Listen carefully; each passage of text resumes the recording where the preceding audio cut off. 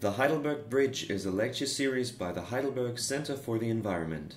It connects researchers from all disciplines within the university and from abroad, as well as the public, to discuss environmental issues. Today's speaker is Professor Cherp from the Central European University in Budapest. He highlights the role of universities in communicating environmental research. I think that, university as an institute of producing knowledge can produce a lot of very relevant knowledge. We have to understand a lot of things about the climate that we still don't understand. We need to make it, understandable for students, for young people, for general public as well.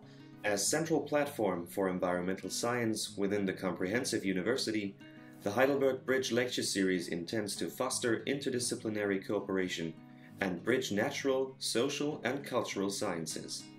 Cherp believes in the importance of interdisciplinary research on environmental issues. And I personally don't see how you can even approach addressing these issues without all of these sciences, talking to each other.